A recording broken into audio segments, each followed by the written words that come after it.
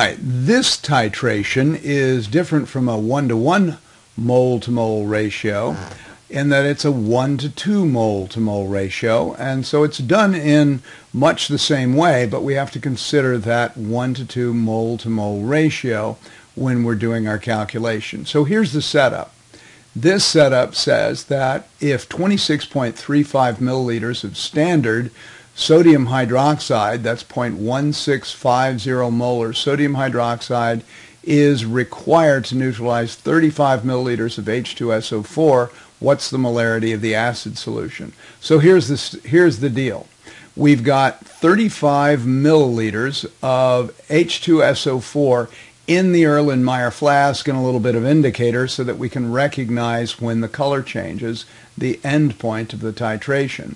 In the burette, we've got our standard sodium hydroxide, that's 0.1650 molar sodium hydroxide.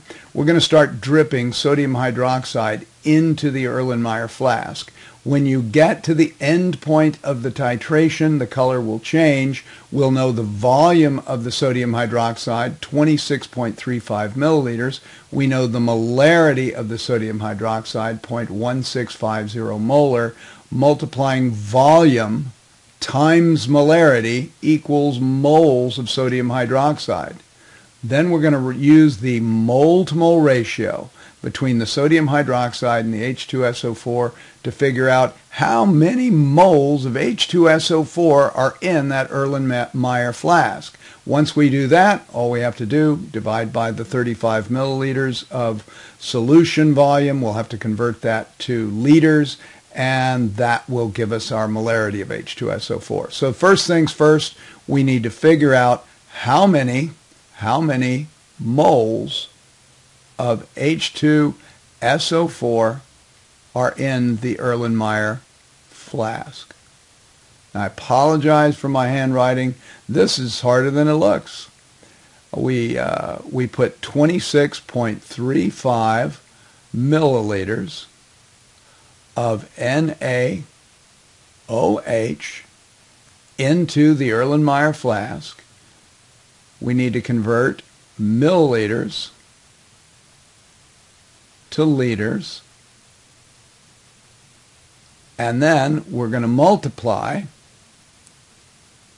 this volume in liters times our molarity for the sodium hydroxide, and it's 0.1650 moles. And remember, this is NaOH per 1 liter. That's the molarity of the sodium hydroxide. The next thing that we're going to do is we're going to go ahead and use the mole-to-mole ratio to figure out how many moles of H2SO4 we have. Now, we get the mole-to-mole ratio of sodium hydroxide to H2SO4 from the balanced chemical reaction. So this is moles, and this is H2SO4. All right, so we pull out the calculator.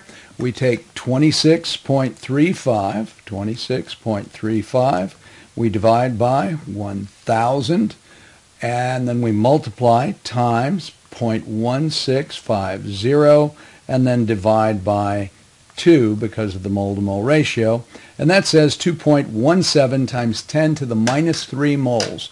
So what that's telling us is that we have 2.17 times 10 to the minus 3 moles of H2SO4 in the Erlenmeyer flask.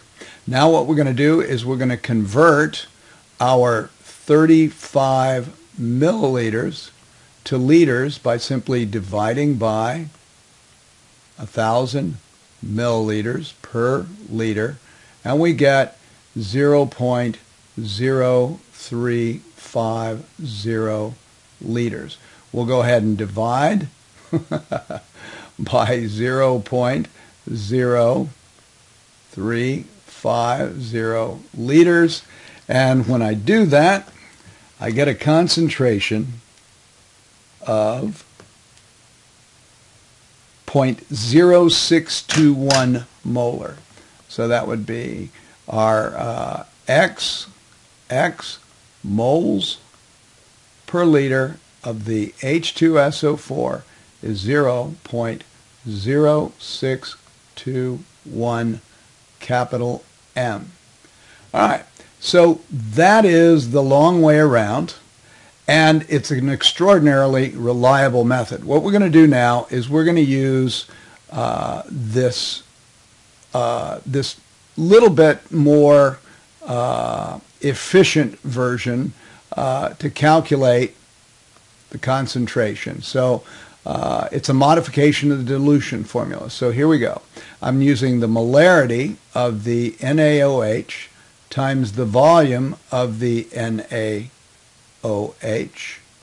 and that is equal to 2 times the molarity of the H2SO4 times the volume of the H2SO4.